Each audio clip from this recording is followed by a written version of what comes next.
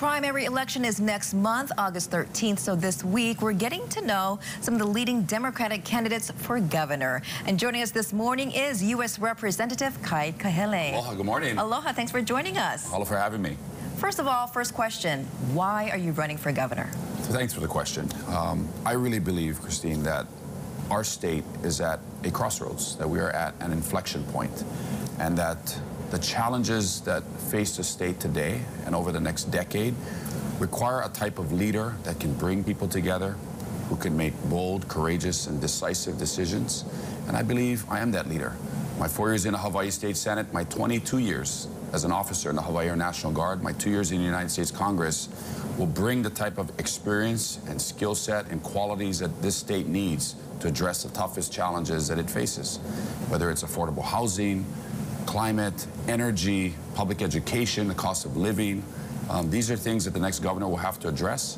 And I'm hoping I can earn the support of the people of Hawaii over the next month. You know, the primary election is in a month from now. It is. So this is a big day for us, and I really mahalo Ke'e for having this debate tonight. Now, you mentioned several challenges just now. What do you think is the biggest challenge or biggest issue Hawaii is facing, and how do you plan to solve it? For me, a foundational piece of my campaign is campaign finance and election reform. We are seeing right now a historic level, an unprecedented level of indictments and convictions of elected officials and civil servants, and that has to change. We've talked about getting money out of politics for years, and no one has been able to do it. I'm trying to run a grassroots, people-powered campaign, and to do what no candidate for governor has ever done in the history of this state. Run for the highest office in this state without accepting more than $100 from any individual. And it's an amazing journey that we're on right now, and what we are seeing across the state is people are resonating with our message.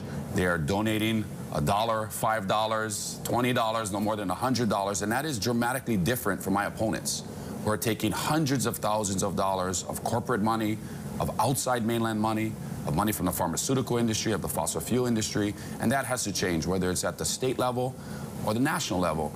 And in addition to attempting to demonstrate that you can win this way, I'm also proposing 10 of the most bold campaign finance and election reform policies in the history of this state. And as governor, I will submit that package to the 2023 legislature as part of my governor's package.